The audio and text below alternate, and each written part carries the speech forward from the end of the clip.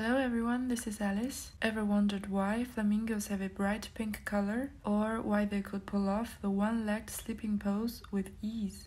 Today I will share with you 10 interesting things about flamingos. Let's get started. First, why are flamingos so pink? The word flamingo is derived from the Latin flamma, meaning flame, a very suitable name for their bright color. But how come they are so pink? It is a rare color in the bird kingdom. Ever heard of the saying, "You are what you eat"? Flamingo is the living proof of that. Their stunning pink hue is all about the food. Their diet primarily consists of food rich in beta-carotene, such as algae, crustaceans, shrimps, and insects. Carotenoids are pigments that give flamingos their pink coloration. You may have noticed in the zoo, flamingos are not born pink. Baby flamingos have a grayish-white coat, totally opposite from their pink, sophisticated parents. It takes a few years for baby flamingos to change color. As the young flamingos consume more food rich in carotenoids, their feathers gradually shift from a duller, lighter color to the vibrant pink the flamingos are known for. Their pink color can also be a health indicator. If their color looks pale or odd, it could be that they don't have enough carotene intake. Interestingly, eating lots of carrots can also give human skin a bit of an orange glow. We are truly what we eat. Second, do parents feed blood to flamingo babies?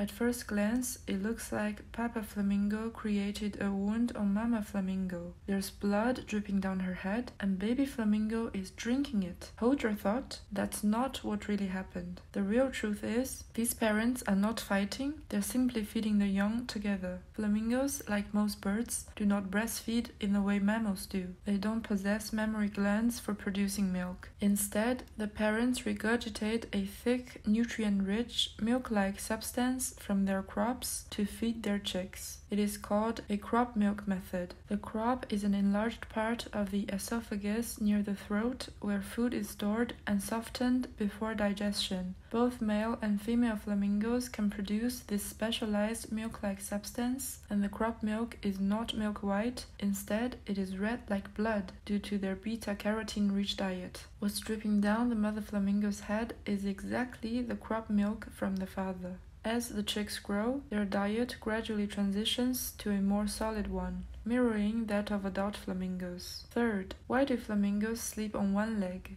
Flamingos are the yoga gurus of the bird world. They can have a pretty good balance while standing on one foot, and they can sleep on this posture.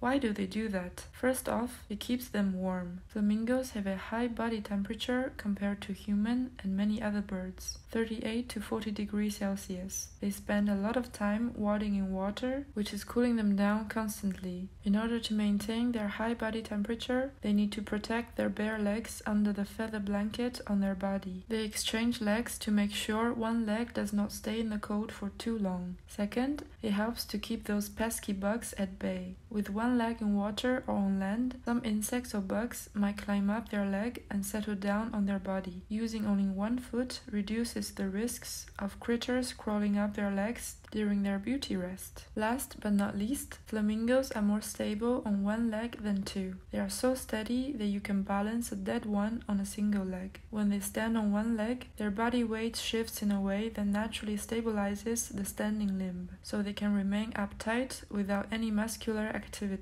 This actually saves their energy. How cool is that? It's like flamingos have mastered the art of sleeping smart, looking elegant, and staying hot. And guess what? Flamingos aren't the only cool kids on the block who snoozes on one leg. Other birds like storks, cranes, and even some ducks join the single-leg sleep club. They sleep on one foot with their head tucked back into its feathers. Some of them don't have a nest to sleep in, so their body becomes their own bed. 4. Why flamingos drink with beak upside down? During drinking, eating, or crop milk feeding, flamingos often tilt their beaks upside down. Why this weird position? Flamingos have a highly efficient filtration system in their beaks, allowing it to act like a sieve. When they tilt their heads upside down, their beaks are positioned with the opening facing downward into the water. Then they sweep their beaks through the water, trapping food and water in their mouths. Their tongue acts like a pump, moving water in and out of the mouth. The flamingo then uses its comb-like structures in the beak to filter out food particles from the water. The water is expelled and the food is swallowed, allowing the flamingo to feed effectively while keeping unwanted debris at bay. This unique technique allows flamingos to efficiently extract the nutrients they need from their aquatic diet while ensuring they stay hydrated. It's like having a built-in water filter.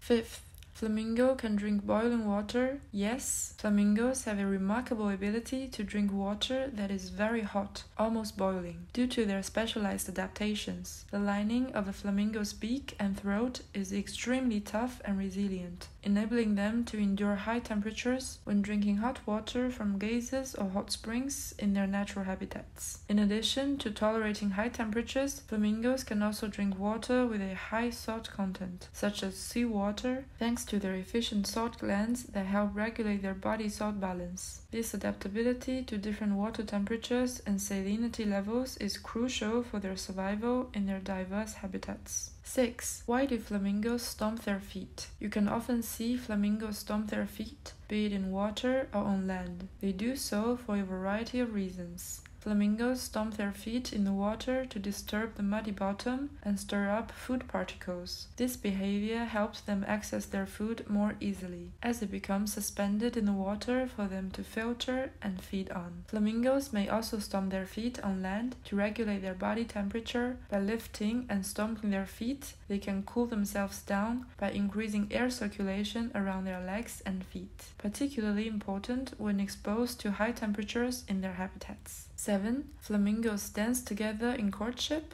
Yes, flamingos have a fascinating courtship ritual involving synchronized group displays. During courtship, a group of flamingos will stand together, stretching their necks, lifting their wings, and move in perfect harmony. What's truly astonishing is that they often display these behaviors in a mirror image fashion, with each flamingo mirroring the action of its neighbors. It's like a choreographed dance from the red flames. This synchronized display helps flamingos strengthen social bonds and choose suitable mates for breeding. Birds interested in one another call to each other frequently and in unison. 8. Flamingos are great lovers. Like swans, flamingos are monogamous, meaning they choose one partner for life. They will raise chicks together every year. Both male and female flamingos play active roles in incubating the egg and taking care of the chick. 9. Flamingos choose their own best friends? True. Flamingos are highly social animals. They also make friends for life. Paul Rose, a behavior ecologist, found out that larger flocks of flamingos are made up of 2-bird, 3-bird, and 6-member subgroups. Some birds were such consistent friends throughout their 5-year study. He also observed that birds of a feather flock together. When it comes to choosing friends, both personality and coloration play a role. Some birds prefer to stay with calm friends instead of noisy ones. Some of the brightest pink birds stuck together.